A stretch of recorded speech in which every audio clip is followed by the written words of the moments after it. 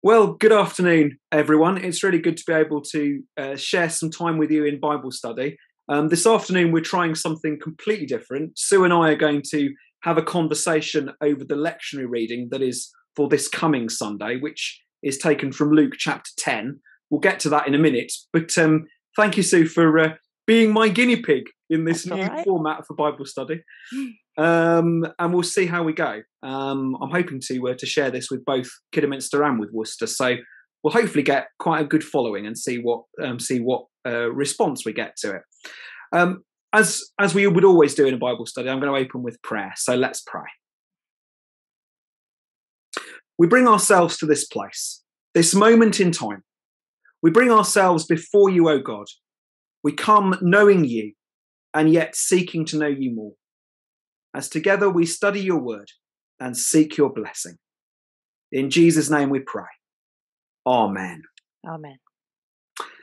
So, Sue, do you want to read for us? I'll read for us, yeah.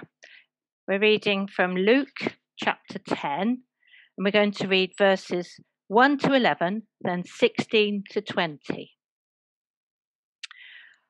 After this, the Lord appointed 72 others, and sent them 2 by 2 ahead of him to every town and place where he was about to go. He told them, "The harvest is plentiful, but the workers are few.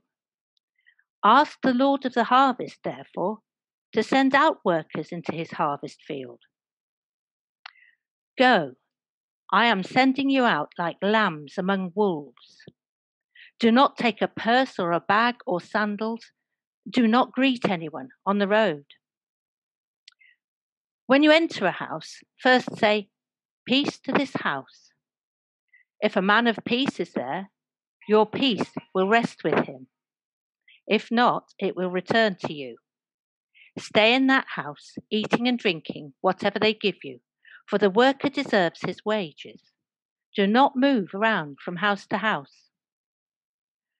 When you enter a town and are welcomed, eat what is set before you. Heal the sick who are there and tell them, 'The kingdom of God is near you.' But when you enter a town and are not welcomed, go into its streets and say, 'Even the dust of your town that sticks to our feet, we will wipe off against you.' He who listens to you listens to me. He who rejects you rejects me. But he who rejects me rejects him who sent me." How far are we going? The 72 returned with joy and said, "Lord, even the demons submit to us in your name." He replied, "I saw Satan fall like lightning from heaven. I have given you authority to trample on snakes and scorpions and to overcome all powers of the enemy. Nothing will harm you. However, do not rejoice in that spirits submit to you, but rejoice that your names are written in heaven." Well, thank you, Sue, for reading that. There is an awful lot in that passage that I think we can get our teeth into this afternoon.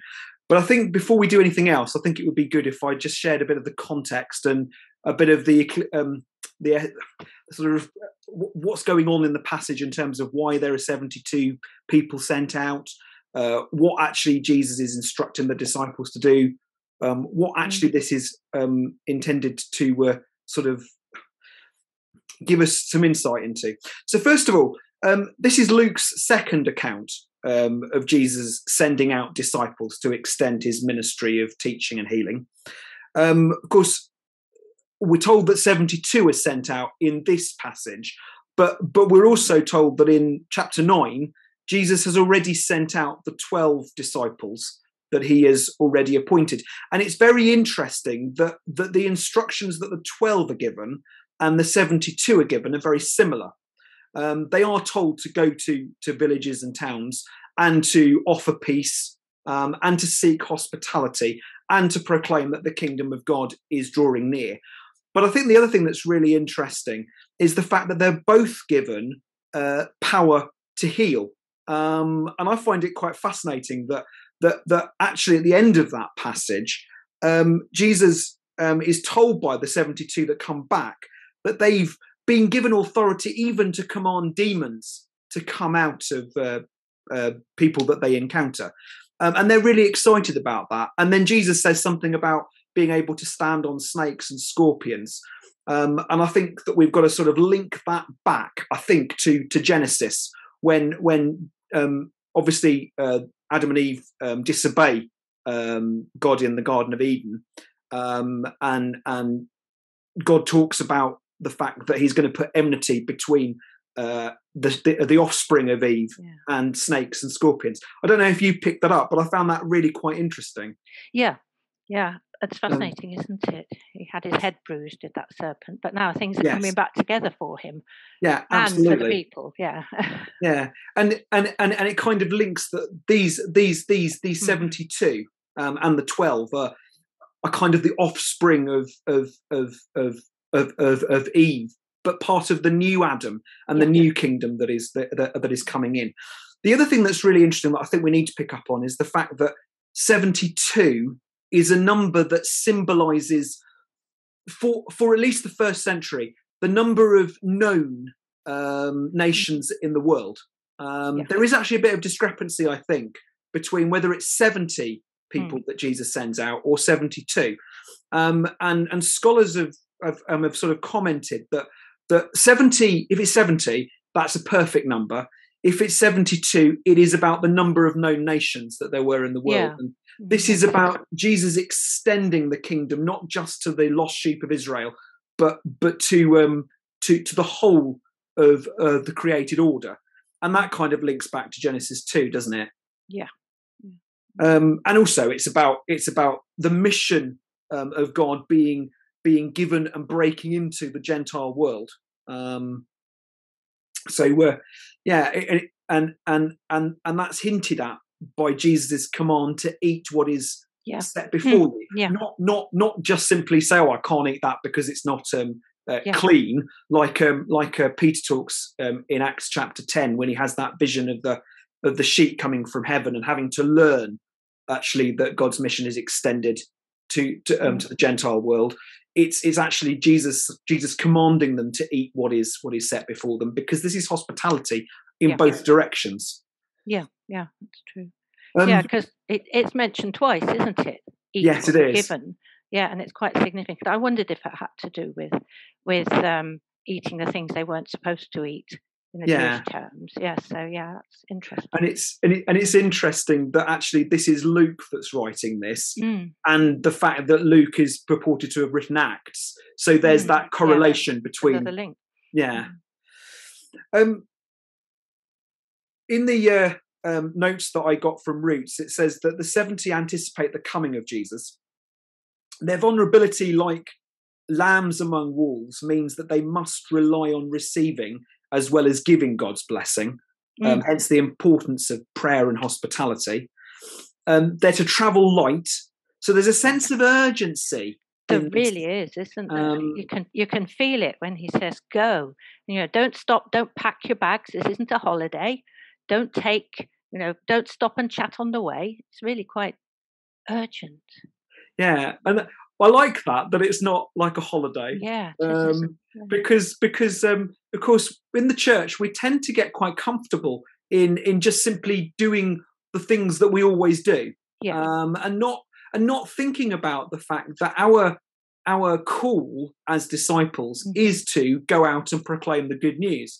And we often talk about the need to go, but it's quite terrifying. I mean the fact that we're being we're being told that the 72 are being sent out like lambs among wolves. I mean, that's not a nice thing to be doing at all. It doesn't feel like a comfortable passage when you first look at it, does it at all? It's quite daunting, especially the bits about the lambs and the wolves and the ending where things are falling out of the sky. It's quite dramatic. But the more you read it, the more you get the feeling that because the disciples end up joyful. Yes, they do. And this is what we have to do to make our lives complete, to follow God's will. And it's quite interesting from that point of view, isn't it? Yeah, absolutely. I like that actually, we have to take the risk in order to receive joy.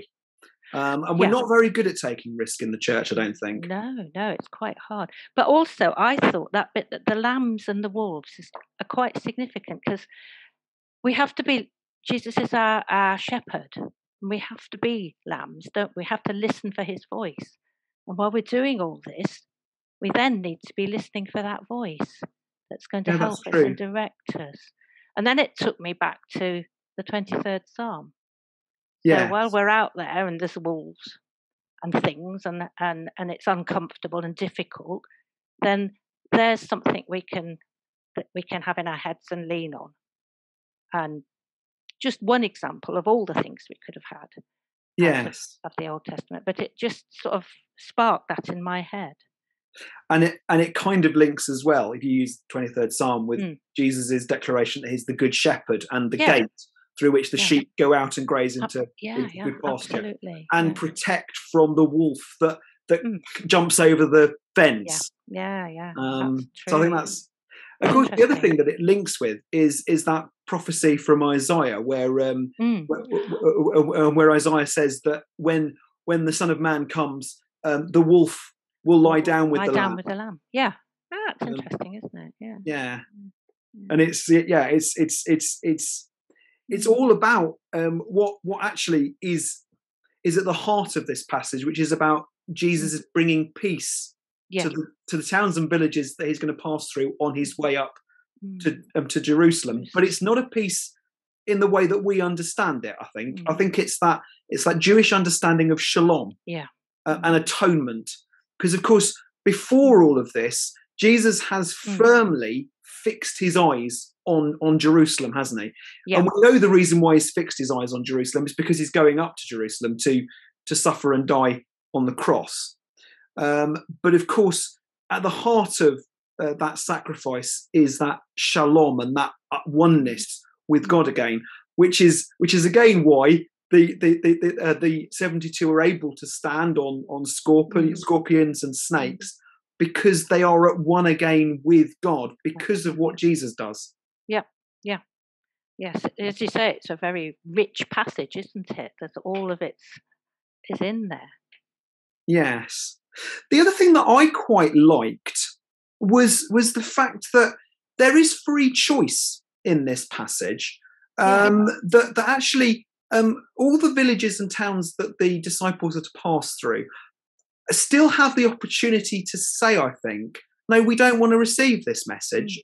And the disciples are told, well, don't worry about that. If that happens, just go and shake the dust off the sandals and just say to the towns, we wipe off the dust that sticks to our feet against you, but remember that the kingdom of God has come close.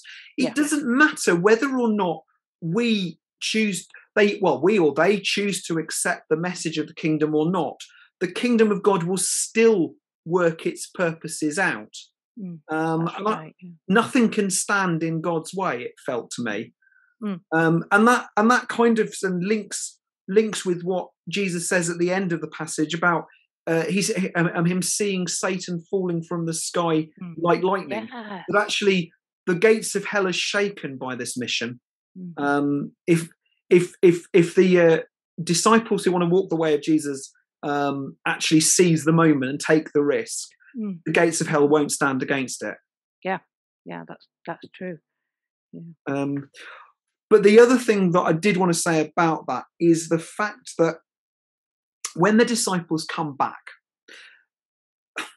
they're filled with a bit of pride and a bit of, aren't I great? Yeah. And I wonder if the reason why Jesus says those things is just to remind them that this is not their mission. This is God's mission. Absolutely. And actually they are to celebrate what they've achieved through what God allows them to do rather than what they've done in their own strength. Yeah, completely. That's such a human thing, isn't it? That's what we all do and feel like, and that's how it works.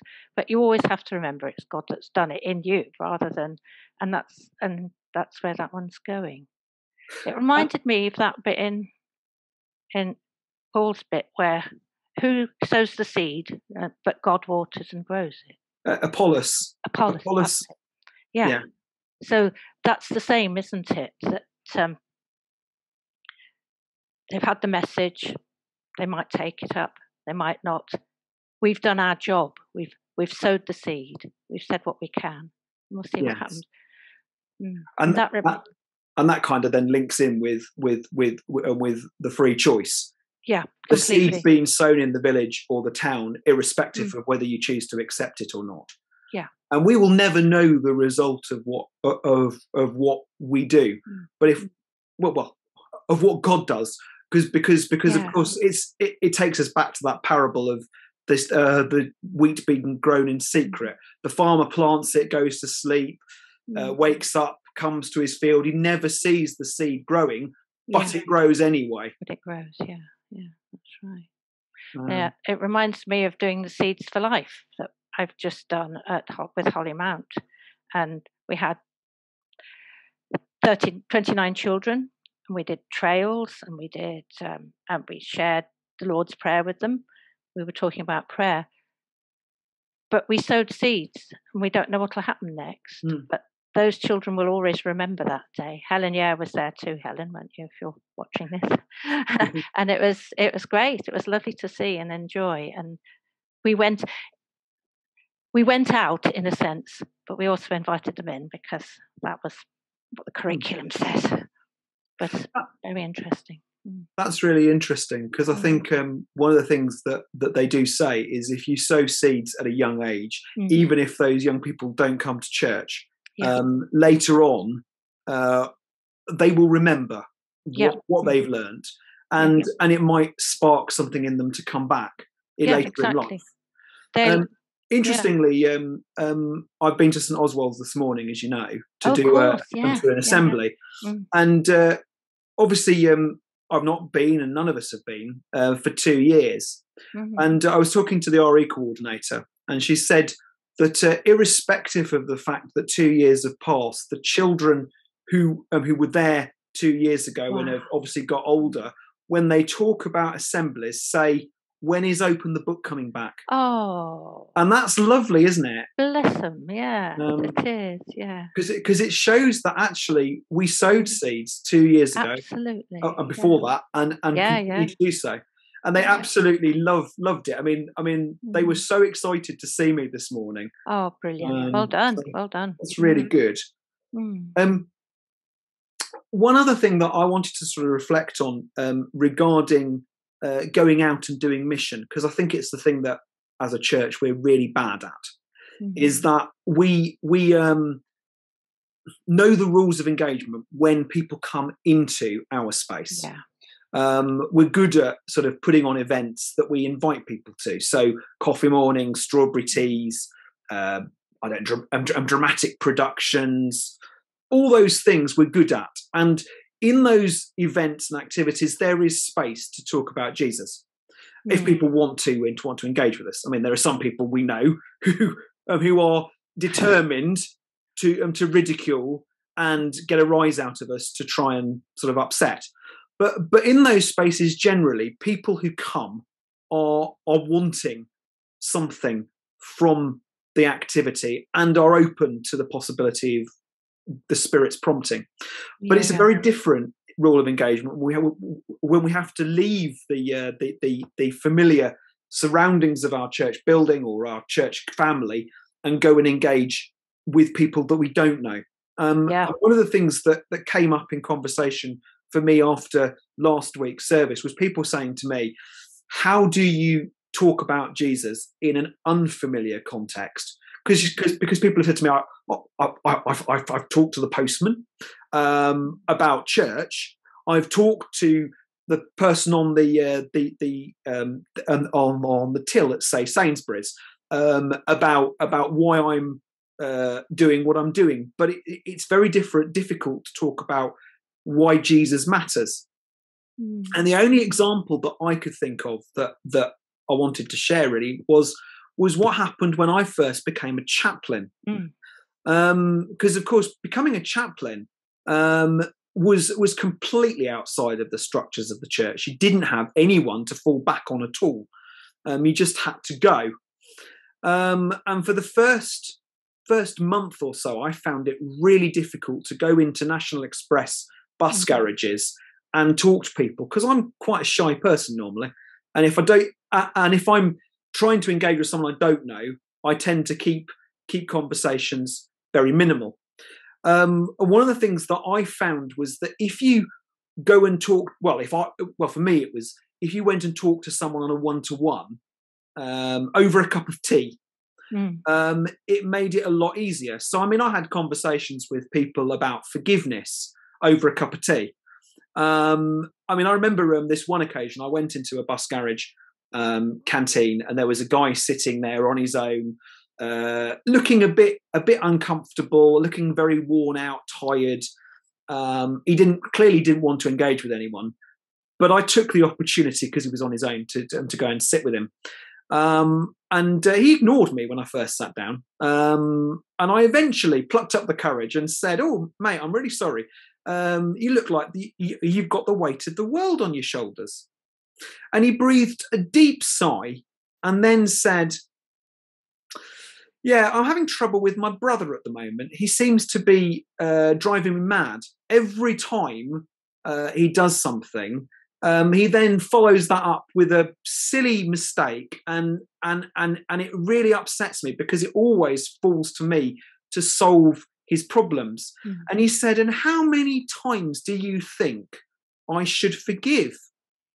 Wow. And it was just the perfect opportunity to talk about forgiveness. But it, out of what could have been quite a terrifying experience, I was able to bring God into that conversation, and I was able to sort of express something of the gospel and talk about what Jesus says about forgiveness.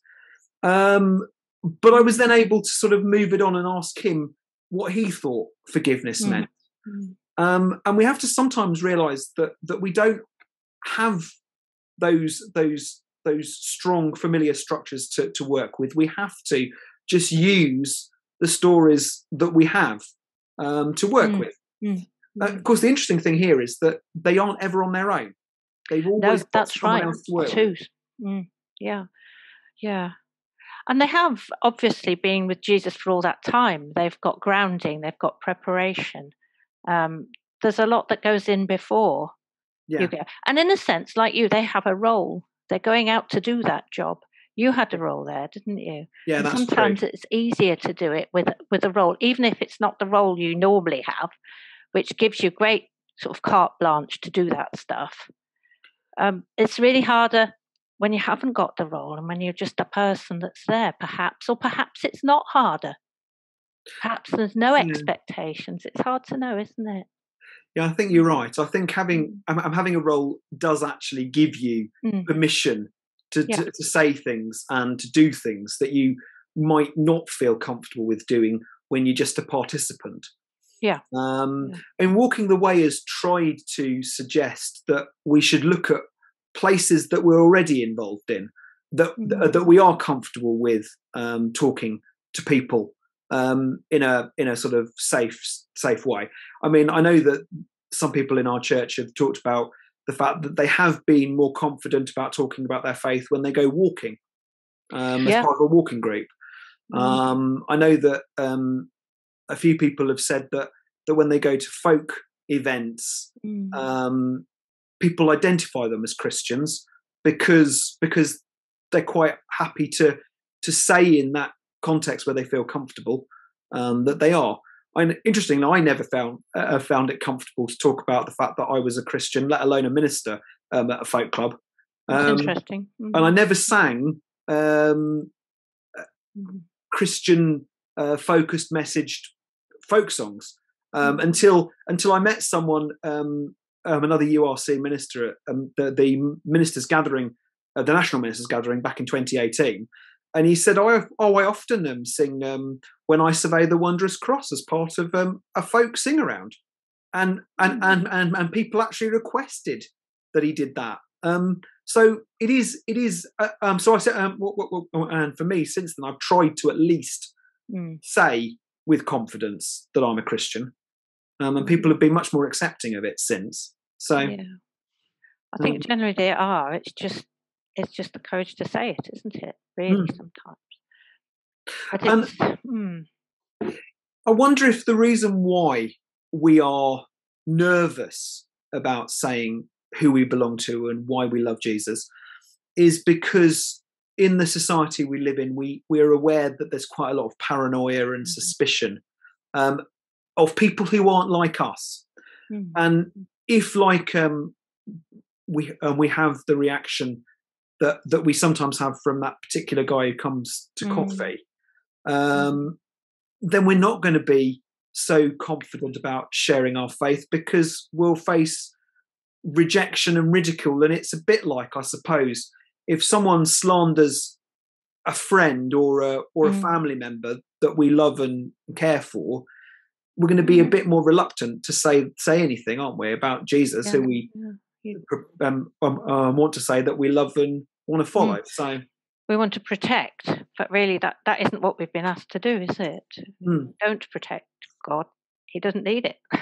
Yeah, God. Yeah, I mean, God doesn't. No, doesn't need protection. God's got big enough shoulders. Absolutely. Yeah, we feel. Yeah, but also we're back to the lambs and wolves, aren't we? Yeah. There we're being lambs, and we're scared of the wolves. Yeah.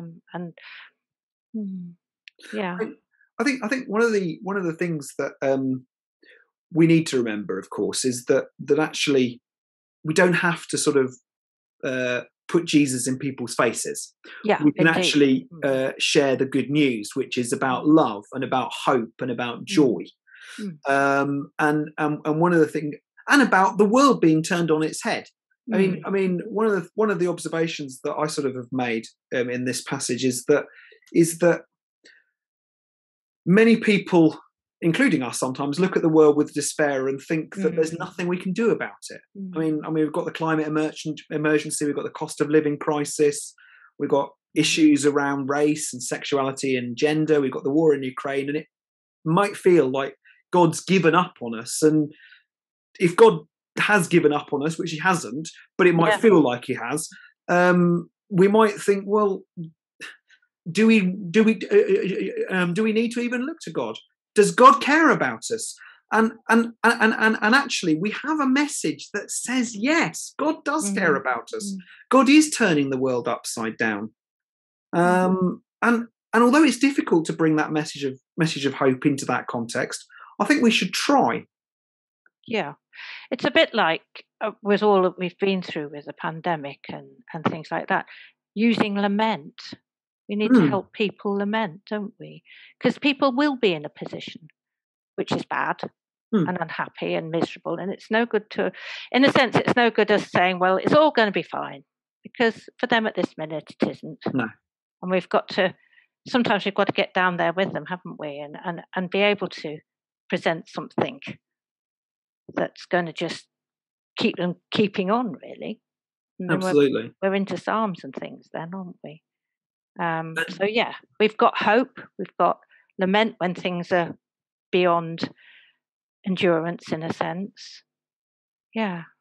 And of course, lament actually brings us back to the fact that this mission and ministry that we're about is not ours, it's God's. And lament is about actually saying, look, God, I can't cope with this. Yeah. I'm going to let go, and I'm just going to let you decide what's right.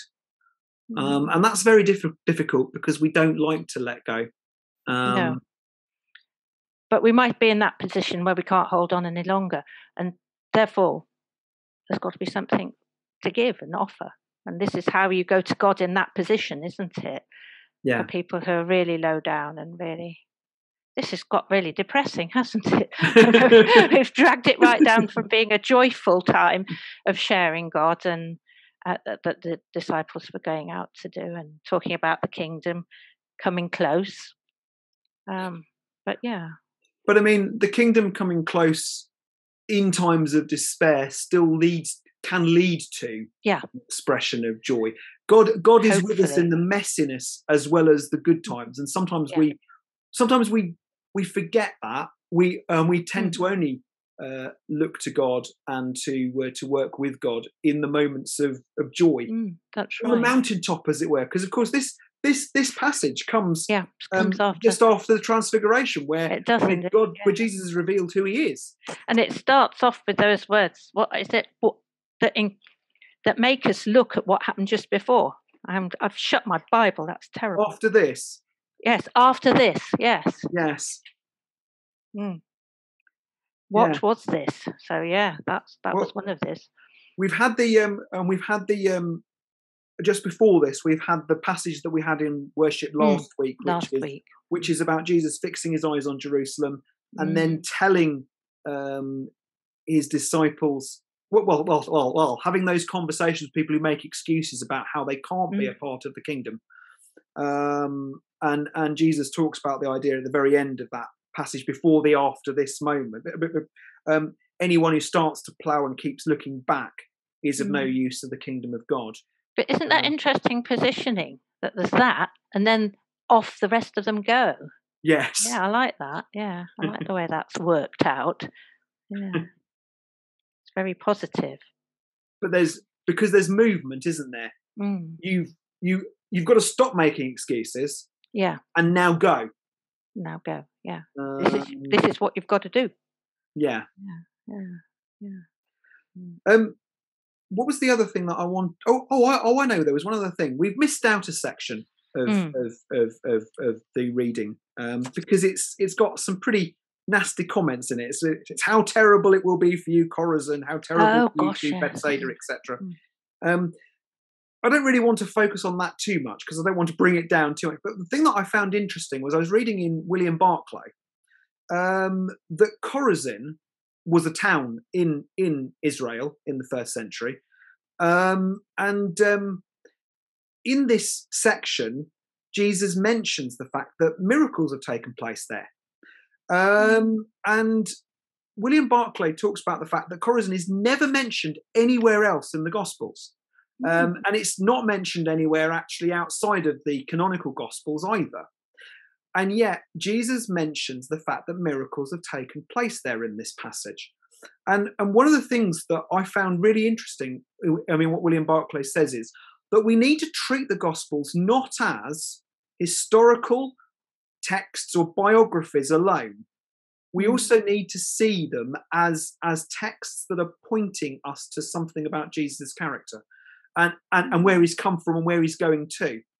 And William Barclay talked about the fact, at the end of John chapter 20, I think it is, he says, or is it 21? I can't remember which chapter it is, but he says about the fact that I suspect if someone took all the activities and events that Jesus ever did and wrote them down, there would not be enough room in all the libraries that there are in the world.